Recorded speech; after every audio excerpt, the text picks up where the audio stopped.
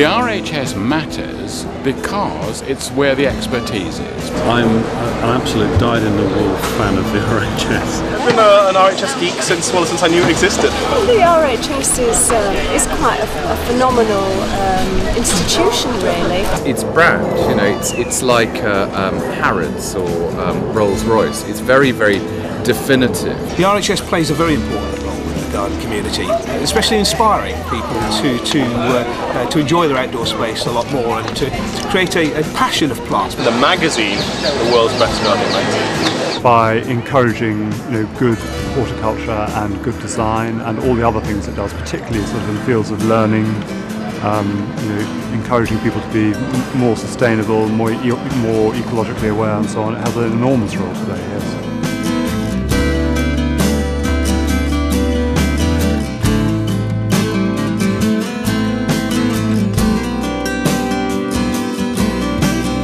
Well, the RHS is a leader in horticulture. It can mobilise people. It can really reach out to communities. It can really get people excited about things. And that's the great thing about Chelsea, of course. People come here and they are excited. It's the only organisation that you can really rely on for good information, correct information. They act, I suppose, as a sort of central anchor, sort of hub onto which everything else can kind of hang and radiate. If it wasn't for the RHS, you know, really, our career, both David, my co-designer, and me, started out at RHS Shows.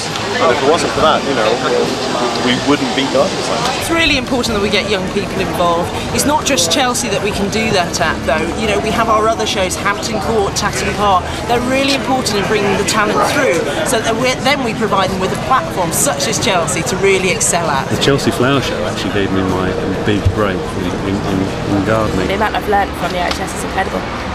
And then having all the gardens to visit as well, I think it's really important, and the magazines are good too.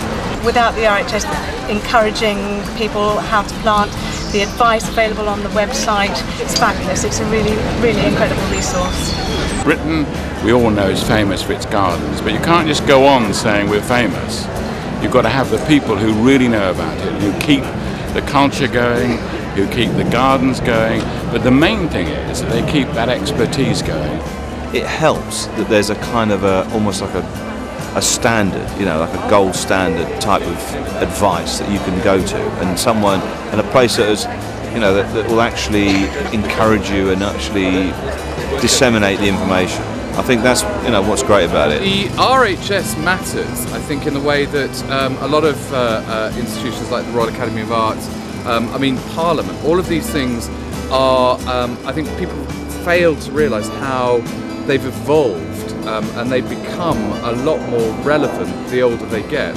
It's very easy to sort of over-innovate and decide that, you know, we should get rid of everything and start again.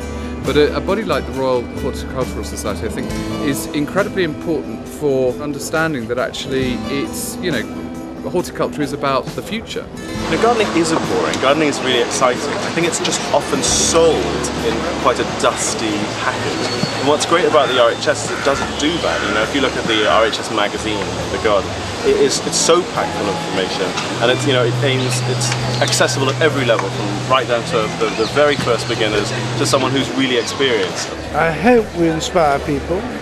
That's what we want to do. We want to make them feel that anybody can garden. You can stick a bulb in the ground and it'll come up, or you can sow a seed in a pot and if you're lucky it'll grow. So we just want to give people the confidence to get out there and garden.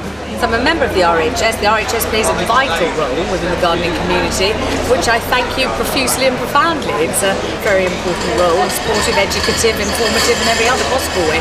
I'm going to have to go because otherwise I'm not going to get to see any of this before the Queen comes. So goodbye.